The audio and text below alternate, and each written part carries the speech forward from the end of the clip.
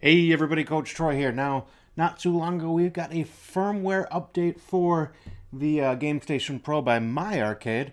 Now, this did come out not too long ago, so it's pretty nice how they immediately figured out what some of the problems were, and they went ahead and gave us a fix for them. Now, what exactly does this update involve? Sounds like it's going to be a little easier to navigate the main menu.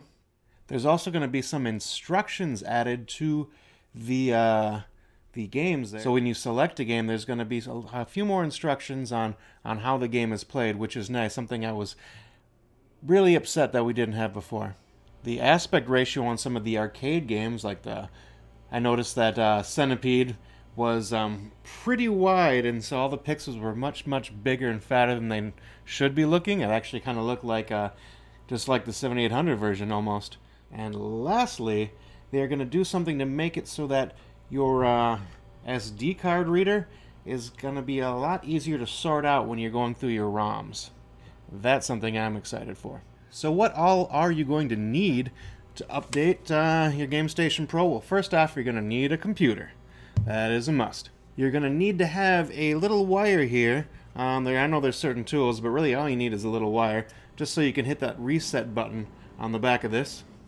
And lastly, you will need a cord that's going to be able to, a USB-C to hook up your GameStation Pro to your computer. The power cord that came with your GameStation Pro is not going to cut it because that only does power. You're going to need one that does power as well as information, like a phone hookup or phone connection. Now, on the website, they have a really nice instructions as well as a video. So you can look on there and figure out how to do it. I'm not going to show you. It's already right there. They've got it done better than I could ever do it, instruction-wise. So go hit them up if you want to do it. And I already did mine, so let's go take a look at what exactly is different. And before we head over there and check it out, if you're enjoying this video, you find it useful or whatever, if you want to hit a like or subscribe, just lets me know I'm doing the right thing on the right track and helping people out. Anyway, enough of that. Let's go. Alright, so looking at it, looks a little different. The Atari games spot looks slightly different. Let's head over to settings. So we got different there. Aspect ratio is the same. The art's the same. Scan lines. Controller view. Now there's an FAQ. So they got like 4 questions on there. Kind of help people out if they're struggling with that. And then the about. So FAQ was different in there. Otherwise, let's sit on the Atari games. And now this is something that I can't really show, but moving through here, like navigating, is just so much easier. Like last time, I didn't mention it, but I kind of felt like I was bouncing around too much. And I don't know, this is just much easier to navigate. And then, when you click on a game, like Desert Falcon here, if you look on the right, it will have controller instructions. So, no, it's not the full manual, but you can at least get an idea of how you're supposed to play some of the games. Now to take a look at the improvements in our arcade games, here is Centipede.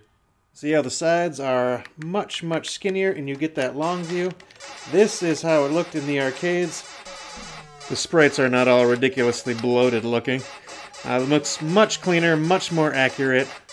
Annoying spider and all.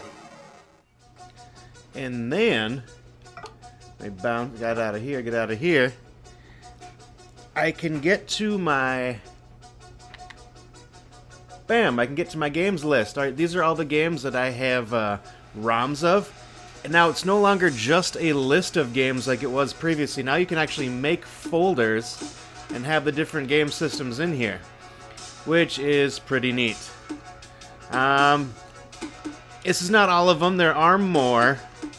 I've been testing things out, like the links here. I can't get anything to work for that. So any 2600 games that you want on here, yes, I know I just got Smurfs. Don't judge me.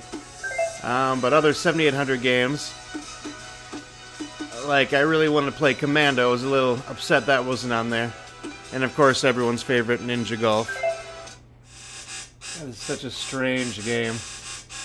was wondering what they were thinking when they made this. Another cool thing about this now is if you want to use the paddle controller, which is probably one of the really standout things about this base system here, is you can make a folder, Atari 2600 paddle, and the games you put in there, you're going to be able to use your paddle with. Alright, let's check out this strange one here. That's a very different game here, but I can use my paddle.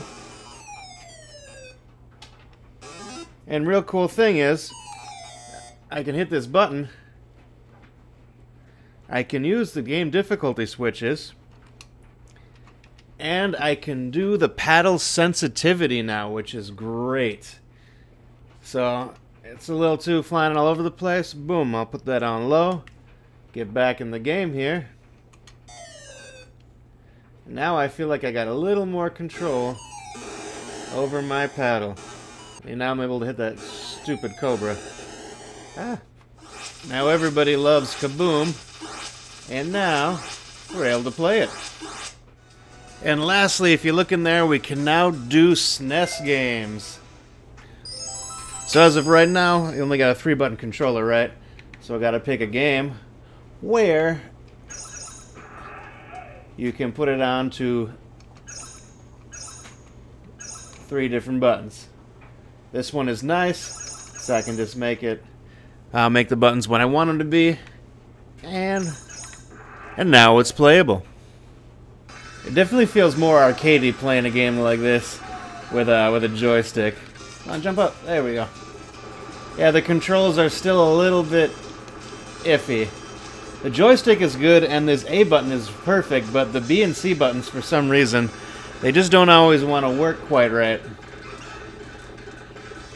And again, I don't know if that is the system's fault or the ROM's fault or what it is, but it is an issue that I've been having a lot with different games.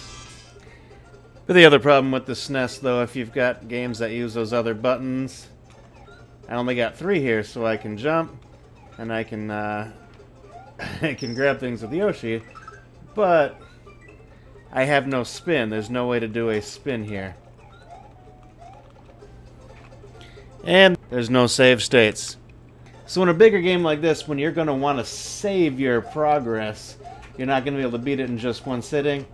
It's just not, not possible yet. Hopefully they can work on something like that, but as of right now, no save states for these ROM games.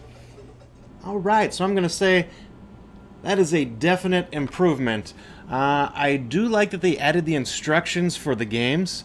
Like, that's nice. It's not the full instructions, so I'm still a little disappointed in that. I feel that they could have added way more in there to explain how the games are played, but at least the control instructions are there, and that is a nice thing to add. It's a big improvement. It's not just a picture of the controllers like they had before. There's actual details in there. So very nice there. Fixing the arcade games is cool, though if you're into those, I'm not too excited about the arcade games, so that wasn't too big of a deal for me. But the fact that they do look like they're supposed to, that's nice. One of the things that I'm really happy about, I didn't even realize, but you can navigate that menu so much easier than you could before. It's something that you can't really show. It's just more on how it feels when you're doing it. It just, huge improvement. Big improvement. It's something that seems so small and so subtle, but they did a great job in making sure that you can now navigate that much, much better. So big ups for that one. Seems little, but I'm gonna say it's one of the bigger deals. And how nice is it to be able to add, to list your games out better, to add files so you can sort through, and it's just so much nicer. You don't have to go through all these extra steps to name your files, maybe put their system on beforehand so that it's easier to find the games you're looking for. Adding those folders makes a world of difference, and just really, really steps up what this thing can do and how much nicer it is. So it's so great to see that they're adding more value to this thing. Even though they sold a bunch, I'm sure they sold a decent amount, but the fact that they keep adding value and are supporting it, I am a Big fan of that. That is fantastic. Thank you very much, My Arcade. Please keep it coming. It is nice to be able to play some of these other machines on there, like the Super Nintendo and whatnot. But yeah, the only big problem there is the control and the joystick. I don't know, it doesn't quite cut it. But then again, that's another thing that there is a fix for, and I'm going to go over that in one of my next videos. So again, thank you, My Arcade, for updating. Keep those firmware updates coming, and I'll plug them in. Anyway, this is Coach Troy. I hope this is useful, and I'll catch y'all next time. Thanks for joining me as I start my journey into the world of retro gaming. If you're interested in my other hobbies of fitness or board games, check out my other channel. Anyway, this is Coach Troy. I'll see y'all next time.